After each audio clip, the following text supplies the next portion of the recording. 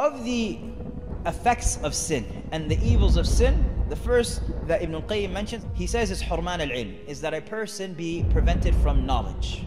That a person be prevented from knowledge, because he says knowledge is a light that Allah Azza wa Jal casts into a person's heart. Many times we think knowledge is just memorizing a lot. If I read a lot of books and I memorize a lot of information, then that's what knowledge is. But knowledge is really a light that Allah Azza wa Jal casts into the heart of His believing slaves, that illuminates for them that which confuses other people. It is something that gives them insight at a time when people have no sight.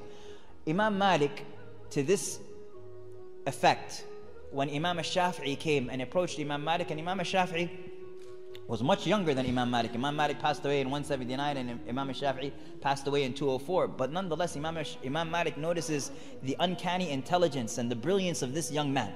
And so he says to him, إِنِّي أَرَى اللَّهَ قَدْ أَلْقَى عَلَى قَلْبِكَ نُورًا. He says, I see that Allah Azza wa Jal has cast in your heart a light. So do not darken that light, بِظُلْمَةِ الْمَعْصِيَةِ. Do not darken it with the darkness of sin. And so protecting the light that we have, that insight, that inner light that illuminates us, we have to guard our sins. We have to guard our sins. And hence also Imam al-Shafi'i, he codified in famous poetry. Imam al-Shafi'i was known as being someone who had photographic memory, and he would memorize pages even as he would look at them. And so the story goes that he had been walking in the street and he happened to see a woman's ankle uncovered by the wind. Just happened to see and glance at an ankle. And then he noticed that his memory had gotten weak. And so now you understand why we can't memorize anything. We go outside and we forget a juz of the Quran as soon as we step outside.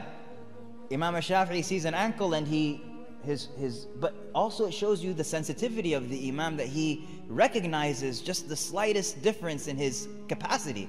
And so Imam al-Shafi'i complains to his teacher Waki', and he says, he codified this in verse, he says, شَكَوْتُ إِلَى وَكِيعَ سُوءَ حِفْظِي فَأَرْشَدَنِي إِلَى تَرْكِ الْمَعَاصِي. He said, I complained to Waki' about how bad my memory was, and he guided me to the leaving of sins. And he told me that this ilm is nurullahi la yu'ta li'asi, and the light of Allah Azza wa Jal is not given to a sinner. And so the first effect of sin is the loss of knowledge. That's number one. Number two, he says, and of it is that a person miss out on their rizq, miss out of their provision. There's a beautiful hadith in which the Prophet ﷺ, he says, Inna ruh al-Qudus nafatha fi ru'i. The Prophet ﷺ says that the Holy Spirit cast into my essence that no soul shall pass until it has completed its rizq and its ajal. No, none of us will check out of this earth until we've completed two things. We've gotten all of the rizq that's due to us. And rizq is a more expansive term than simply money. It's not just how much money you're going to make. It's everything that Allah Azza wa Jalla will provide you, and your ajal, your lifespan. You are going to get what was written for you. You're not going to miss out on any of it. So then what are you required to do? What is the prophetic instruction? The Prophet ﷺ says, فَاتَّقُوا اللَّهِ وَأَجْمِلُوا فِي الطَّلَبِ. He says, then have taqwa of Allah and seek all of that out beautifully.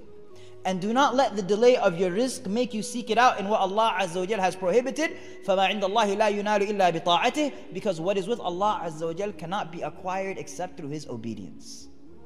And so the second effect of sin is that a person be prevented from the rizq. The third is a person has a distance that they then feel, a strangeness that they feel with Allah Azza wa Jal. They no longer are comforted by being in the presence of Allah Azza wa Jal. They don't feel that sweetness in their prayer anymore. They're committing sins, and every time they commit sins, they feel more distant. They feel that they are uncomfortable. They're listening to the Quran, and they can listen to music for hours and hours and hours on end, and it is pleasure after pleasure. And then you turn on the Quran in the car, and they're like, can we just talk for a second? Can we just have a conversation? They can't find the ability. It's like when a person's dragging their nails on a chalkboard. Some people cannot listen to the Quran. Well, what has distanced you from Allah Azza wa Jal so much? There's a beautiful question that if you ever find yourself distant from Allah, then ask yourself the question, which one of you moved? Because we only go distant from Allah. If you take a step towards Allah, He takes multiple towards you. If you hasten to Allah, Allah races towards you. And so a person of the effects of sin is that a person feels distance from Allah Azza wa Jal. And the fourth is that a person feels distance not from Allah Azza wa Jal only, but from the righteous. Sometimes I feel like the righteous are too righteous for my heart, so I avoid them like I avoid the devils in the dark.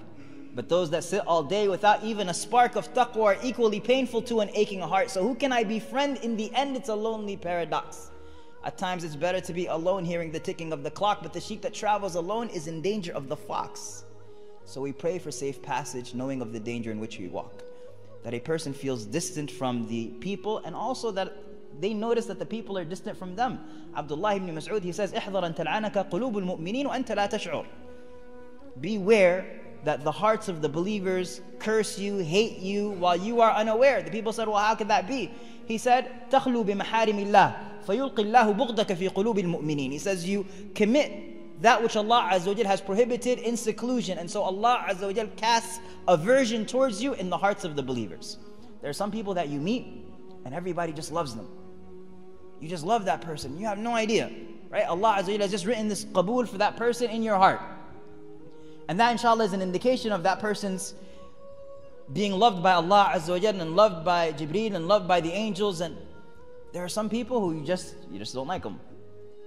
And even though they talk beautifully, and even though they do all of these things, all of those check marks are there, you find that the people just aren't responding to you. Then one of the things, not necessarily the case, but one of the things that a person has to do is make sure that their relationship with Allah Azza wa Jal is strong.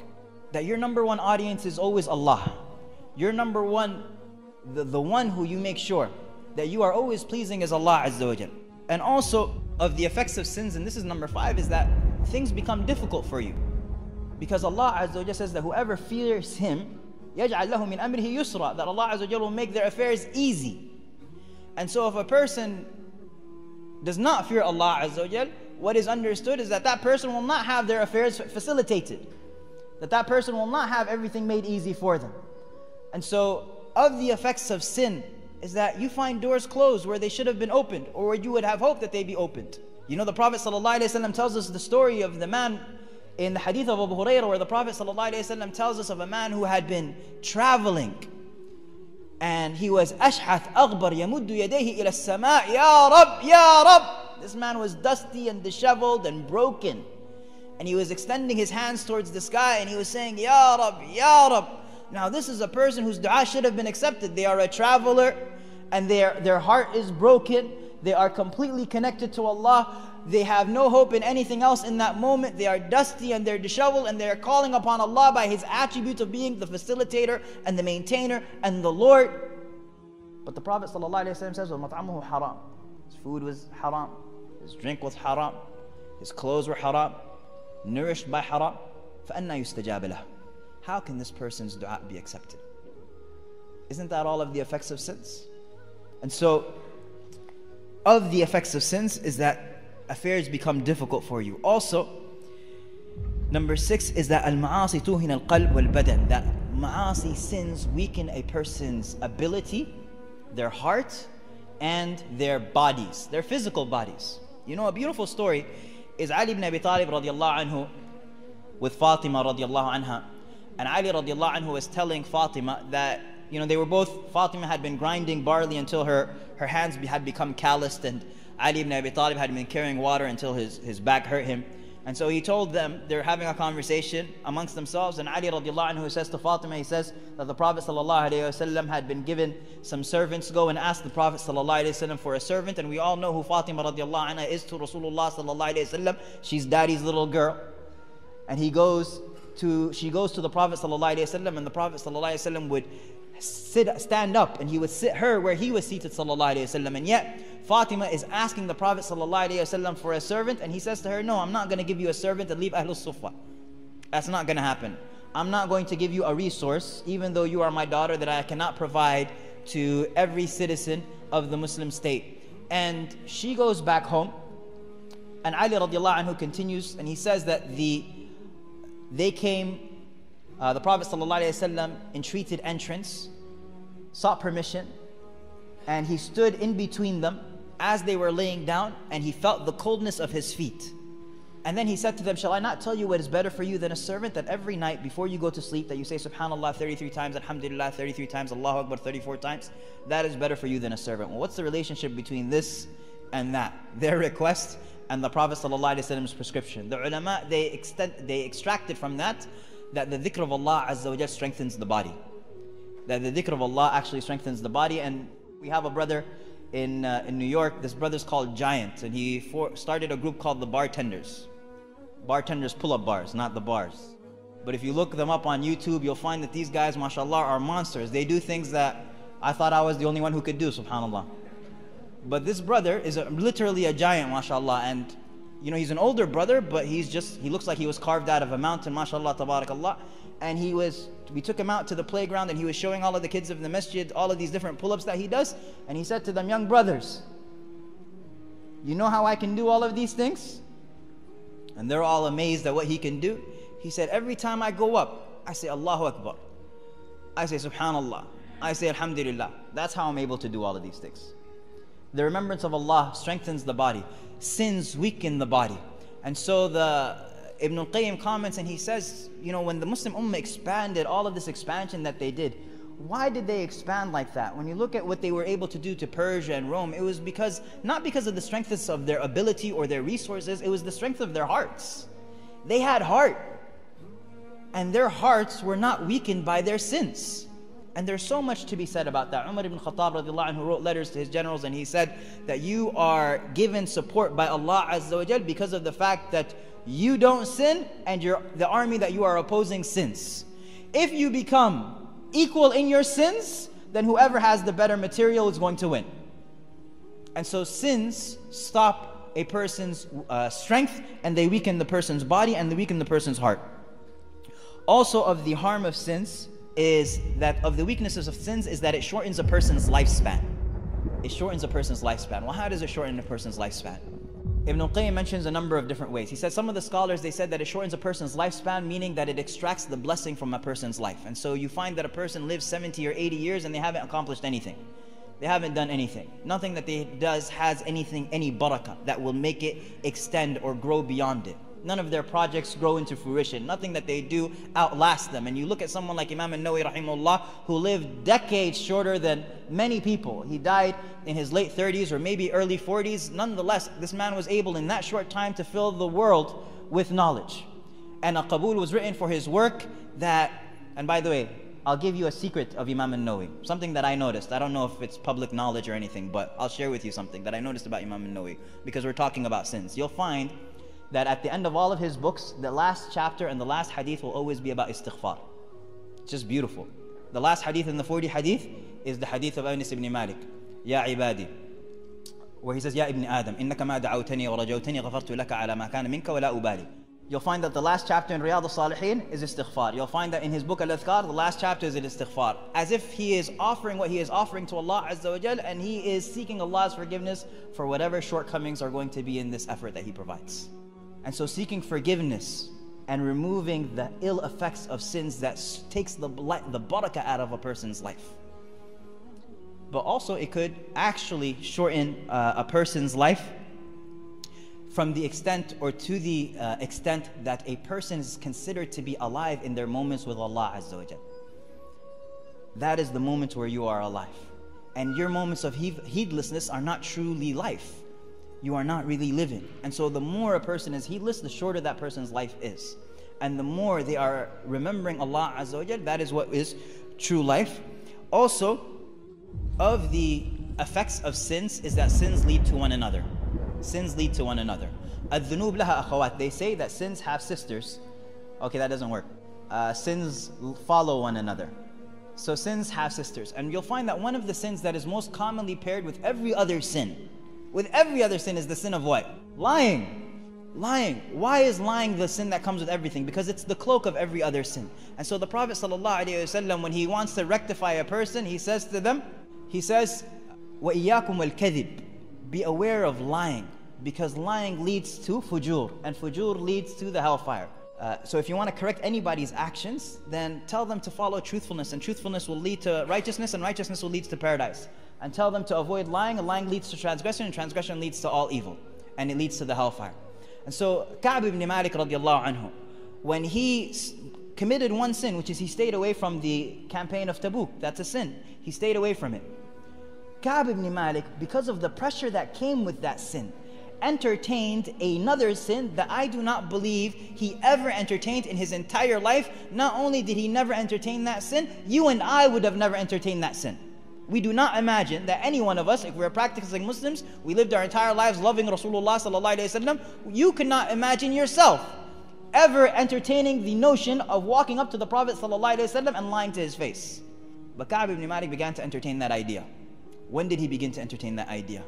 When he realized that he had missed the entire campaign and the Prophet ﷺ was now turning back, returning to Medina, and he was going to have to stand in front of him and answer to why he did not go out. And he said, I began to think about what I was going to say. And I was thinking about what excuse I could propose to the Prophet ﷺ. And right before the Prophet ﷺ arrived, all of those ideas vanished from my mind, because Allah Azza wa Jal gave him thabat, because Allah Azza wa Jal recognized or knew his truthfulness from before. He was not one of the munafiqeen, he was someone who is sincere. And so Allah Azza wa Jal gave him steadfastness in his moments of self-doubt or in his moments of crises. But the point here is that sins lead to one another. Do never think that you will just commit one sin and you will be okay after that. It doesn't work like that. And I guess I'll conclude, inshallah ta'ala, and I'll conclude with the last one. And that is that sins are a source of insignificance in the sight of Allah Azza wa Jal. Abu Darda, when the Muslims conquered Cyprus, and it was a day of great victory, the Muslims saw Abu Darda crying. And so they asked him, they said, why are you crying on a day when Allah Azza wa Jal has given victory to the Muslims? And Abu Darda said, how insignificant is the creation in the sight of Allah if they disobey His command. He's looking at this community, this country, this land, these people, how powerful they were, and here they were being conquered by the Muslims because of their disobedience to Allah Azza wa Jal. Al-Hasan al-Basri would weep and weep and weep, and they would ask him and they would say, why are you weeping? And he would say, I am weeping because I fear that Allah Azza wa Jal will cast me into the hellfire and He will not mind. A person who commits sins, when you commit sins, be fearful that these sins may lead you to be someone who Allah Azza wa Jal casts into the hellfire and you do not mind, or that Allah Azza wa Jal will not mind. And of the most beautiful things, and I promise I close with this, that I have heard with regards to getting over and stopping sins, and I'm just going to give you one takeaway, because one of the main and real problems that we have is we just love the sin. When you're talking to a kid in high school and you're telling them to stop dating girls, or you're telling a girl to stop dating boys, and they just love it. That's the problem. You love going out to party, or a person loves the lifestyle that they live, and so even though they may repent from other things, they won't repent from that particular sin because they love it.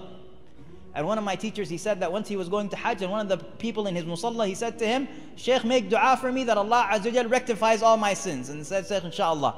And then as he was leaving, he said, Shaykh, except for one. And he said, the Shaykh said, he was joking, but I felt that he was serious. And he said, he was commenting to me about this. He said, do you know something that you should say if you feel that you have a sin that you love? Say, Allahumma habib ilayna al-iman wa zayyinhu fi qulubina wa karrih ilayna al-kufra wal-fusuqa wal-isyan. Make that your daily devotional, that you say all of the time, Oh Allah, make iman beloved to us and beautify it in our hearts, and make hated for me kufr, disbelief, and fusuq, transgression and disobedience.